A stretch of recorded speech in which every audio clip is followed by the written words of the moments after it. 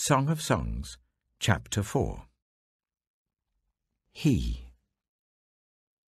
How beautiful you are, my darling. Oh, how beautiful. Your eyes behind your veil are doves.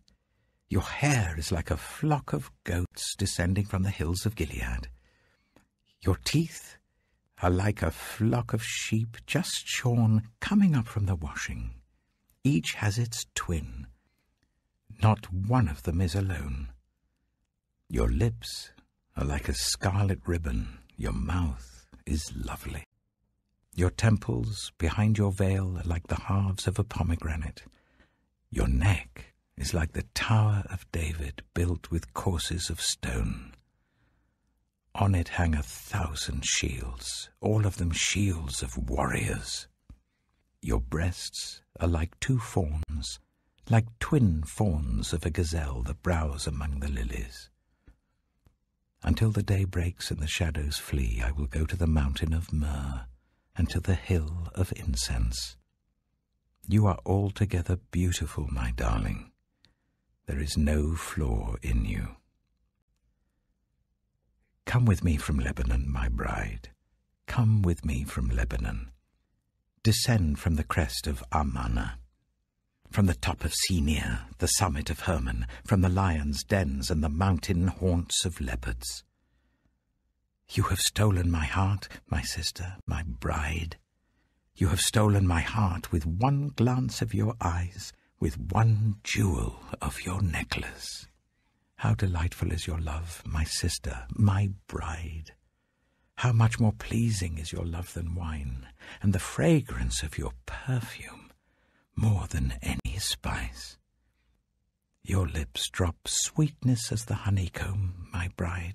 Milk and honey are under your tongue. The fragrance of your garments is like the fragrance of Lebanon. You are a garden locked up, my sister, my bride. You are a spring enclosed, a sealed fountain.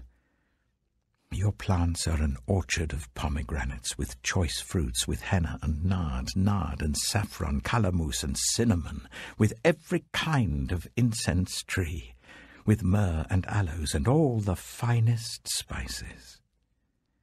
You are a garden fountain, a well of flowing water streaming down from Lebanon. She. Awake, north wind, and come, south wind. Blow on my garden, that its fragrance may spread everywhere. Let my beloved come into his garden and taste its choice fruits.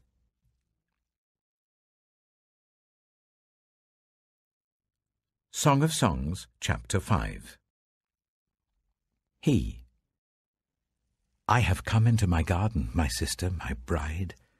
I have gathered my myrrh with my spice. I have eaten my honeycomb and my honey. I have drunk my wine and my milk. Friends. Eat, friends, and drink. Drink your fill of love. She. I slept, but my heart was awake. Listen, my beloved is knocking. Open to me, my sister, my darling, my dove, my flawless one. My head is drenched with dew, my hair with the dampness of the night. I have taken off my robe. Must I put it on again? I have washed my feet. Must I soil them again? My beloved thrust his hand through the latch opening. My heart began to pound for him. I arose to open for my beloved, and my hands dripped with myrrh, my fingers with flowing myrrh on the handles of the bolt. I opened for my beloved, but my beloved had left. He was gone. My heart sank at his departure. I looked for him, but did not find him. I called him, but he did not answer. The watchmen found me as they made their rounds in the city. They beat me. They bruised me. They took away my cloak, those watchmen of the walls. Daughters of Jerusalem, I charge you, if you find my beloved, what will you tell him? Tell him I am faint with love. Friends. How is your beloved better than others, most beautiful of women? How is your beloved better than others that you so charge us? She. My beloved is radiant and ruddy, outstanding among 10,000. His head is purest gold, his hair is wavy and black as a raven. His eyes are like doves by the water streams, washed in milk, mounted like jewels. His cheeks are like beds of spice yielding perfume. His lips are like lilies dripping with myrrh. His arms are rods of gold set with topaz. His body is like polished ivory, decorated with lapis lazuli. His legs are pillars of marble set on bases of pure gold. His appearance is like Lebanon, choice as its cedars. His mouth is sweetness itself. He is altogether lovely. This is my beloved, this is my friend, daughters of Jerusalem.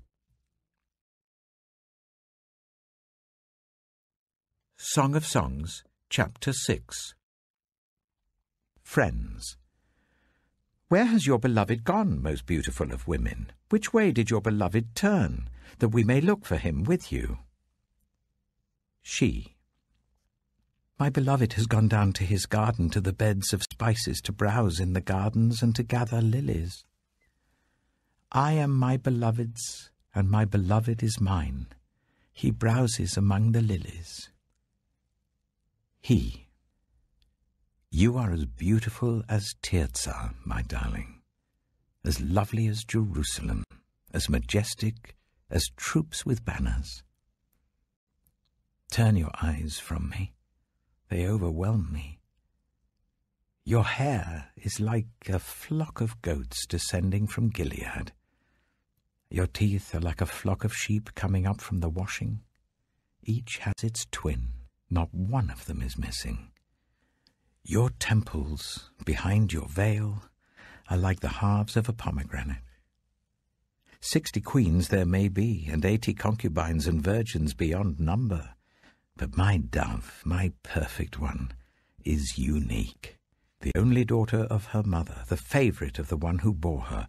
The young women saw her and called her blessed. The queens and concubines praised her. Friends. Who is this that appears like the dawn, fair as the moon, bright as the sun, majestic as the stars in procession? He. I went down to the grove of nut trees to look at the new growth in the valley, to see if the vines had budded or the pomegranates were in bloom. Before I realized it, my desire set me among the royal chariots of my people. Friends. Come back, O Shulamite, come back, that we may gaze on you. He. Why would you gaze on the Shulamite, as on the dance of Mahanaim?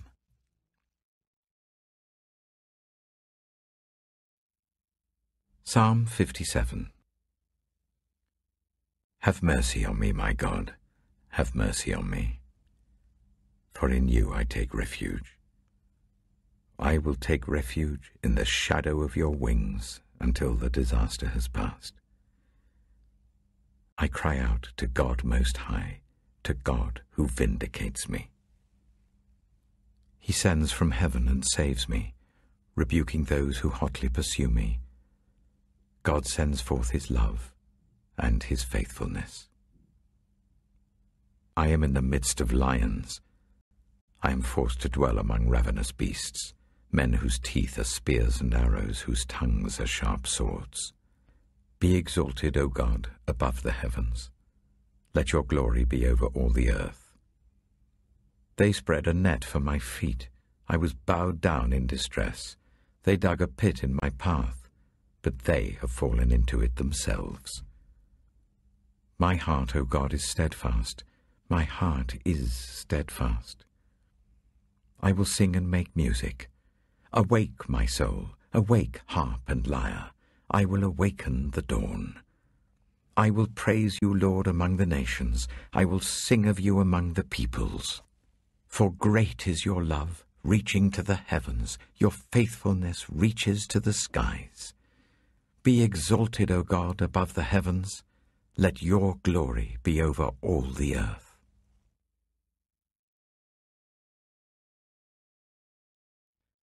Proverbs chapter 6.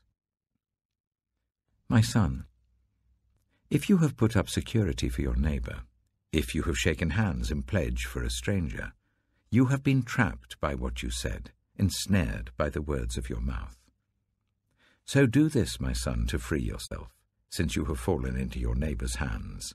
Go to the point of exhaustion and give your neighbor no rest. Allow no sleep to your eyes, no slumber to your eyelids.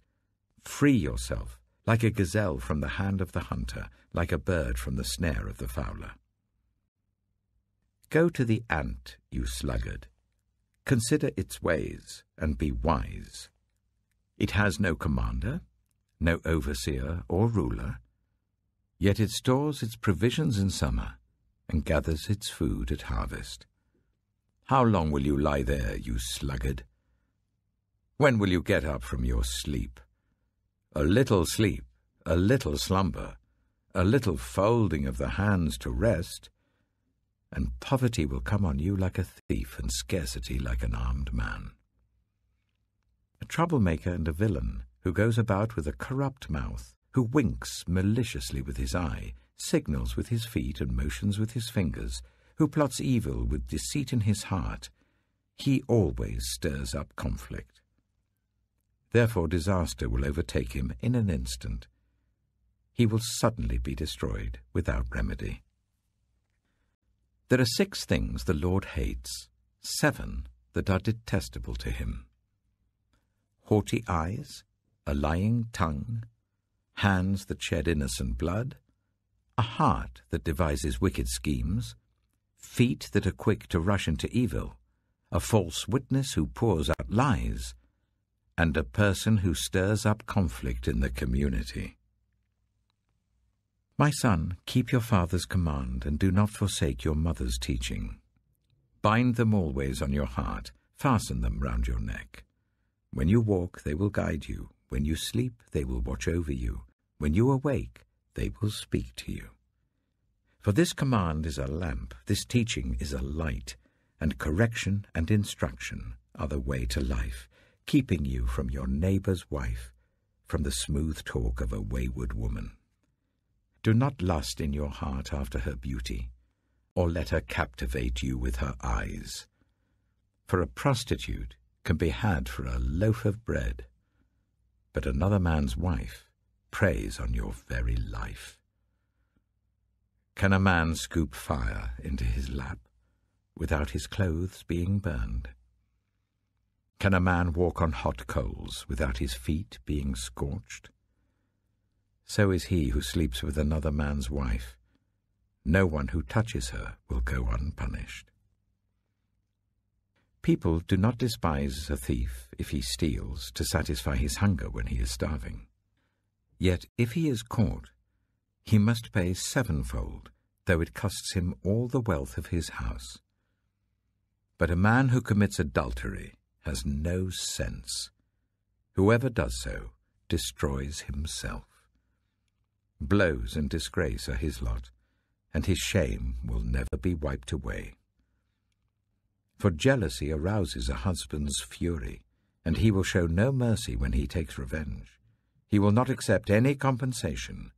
He will refuse a bribe, however great it is.